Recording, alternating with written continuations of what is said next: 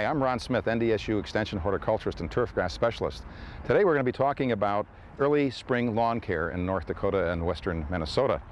The first thing I want to caution you about is to not get started too early. And if you do, you're going to end up by opening up the turfgrass canopy to some air, some light, and the weed seeds that are there being hidden by that turfgrass canopy are going to begin to germinate and get a head start on your grass. And then you'll be fighting weeds all summer long. So once the grass is starting to show some green color, you can then go ahead and do some of this work.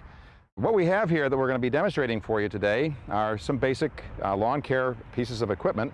Of course, over here to the right is a mower, a rotary mower that we are going to lower the height on.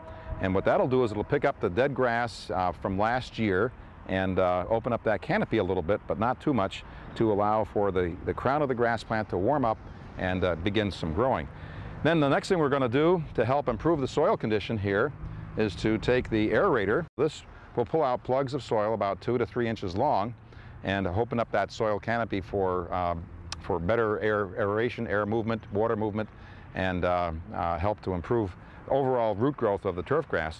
Then we're going to follow up with that with a power rake. Now this is a machine that spins some impellers, sharp impellers on an axle here at a very high speed, and that spreads the soil evenly over the turfgrass surface, acting as a top dressing, which benefits the grass plant itself.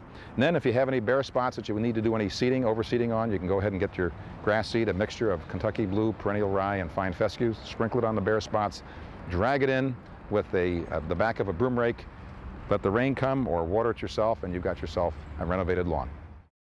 What we have here now is a mower that we used last year at the standard mowing height, which is about 2.5 to 3 inches in height. That's a good height to maintain your lawn at all summer long. And then for this particular purpose, we're going to drop the mowing height down to roughly about 1 inch. And so you can see the designation here that we have on this particular model of mower. It's A, B, C, D, E, F, and G. Way up here would be very high. That would be about a 4-inch mowing height. So we're going to drop it down to roughly B and see how it goes. That should bring us down to about 1 inch mowing height. If we drop it too low, we take the chance of having a scalping effect, which if that happens, we are going to be damaging the crown of the grass plant. It's going to slow it down as far as regrowth goes, and it gives those weed seeds that are ever present in our turfgrass canopy a chance to go ahead and get a jump start on the grass. You should have changed your oil last fall before putting it away for the winter. If you didn't, you should do it now before you start doing any mowing this spring. And in most cases, the mowers today have a little bit different starting procedure than they used to have. Remember the old choke that you had to push over to get it started? Not anymore. Now they have these little bulbs that you have to push down here, and they say push them in slowly all the way 3 to 4 times. All right, and most of them have a governor on them, so you don't have to worry about any speed. And a lot of them have battery starts, but we don't have a battery start. So I'm the battery here for this particular mower, and give it a pull or two. There we go.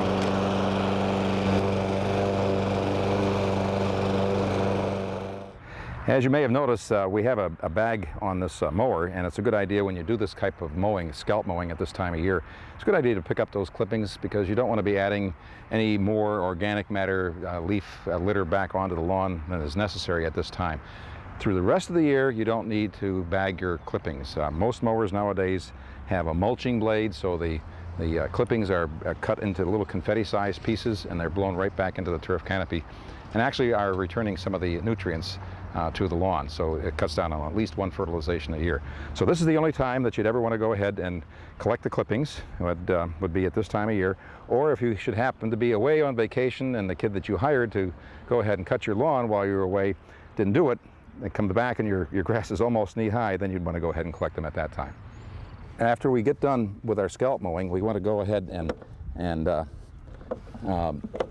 get into sharpening our blade after that, because we've gotten it a little bit lower than we like to, and it's going to dull the blade, and you don't want to mow your lawn all summer long with a nice sharp blade. So it'll do a much better job and cut down on disease problems as well.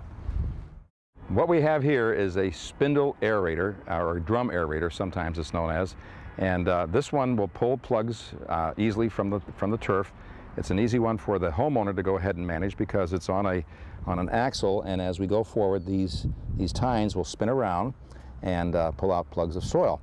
And that's very easily operated, something you can probably rent from a equipment rental place, and a lot easier to handle for the homeowner to handle than the reciprocating ones, which are a little bit bigger, beefier, and should probably be handled only by lawn care professionals.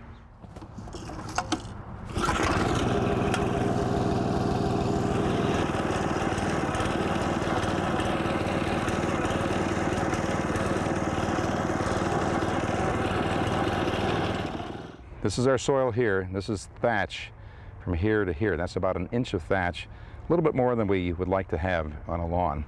And so the core aeration and the follow-up of power raking will help to reduce this thatch down to about a ½ an inch. It's like body fat, a little bit is good, too much is not good.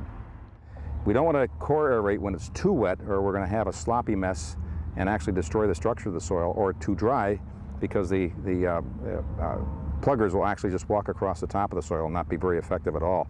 Keep in mind that core aeration is a drying effect as well as an aerating effect. What will happen with these holes now is that the root systems from the adjoining plants will go ahead and grow into those open holes and make a nice, good, healthy turf. It'll help to revitalize the turf for us. So now, next what we're going to do is we're going to take and run the power rake over here and see how well they would break up. Generally speaking, when the soil is wet like this and it's a heavy clay soil, it'll be more effective if you can let this dry for a day and then come back either later in the afternoon or the next day, the next morning, with a power rake and break these up, and they'll pulverize a lot easier than if they are wet like this, especially in heavy clay. What we're going to do next is go over the cores that we pulled out here previously with this power rake, and there are several different models of power rakes on the market.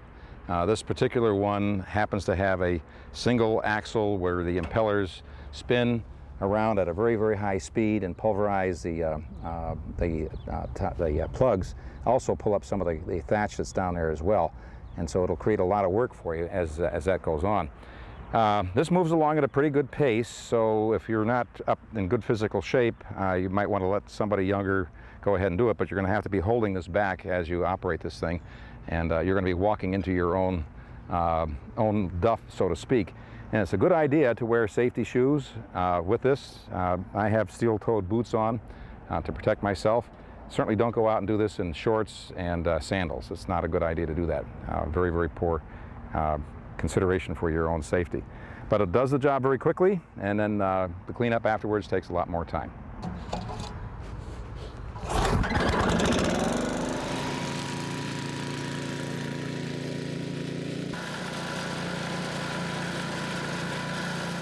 After we're done with the power raking, we have a lot of grass litter, old grass litter, dead grass from the previous year, and we don't want to leave it laying on the grass, on the surface of the lawn. So if we can get down there with a broom rake, leaf rake, or you can try your mower with a bagger, but that's a lot of work.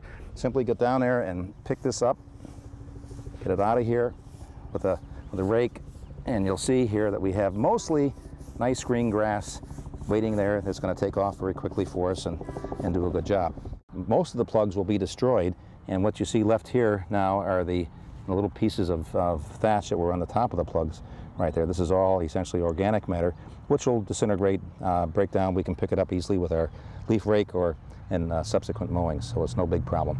The other little side benefit with a power rake is that it hits the uneven spots in your lawn, and it has a tendency to level those out a little bit. So if you have trouble with worm castings, making your lawn very uncomfortable to walk across, you can go ahead and just use a power rake, and that'll knock those castings down and even out your lawn a little bit.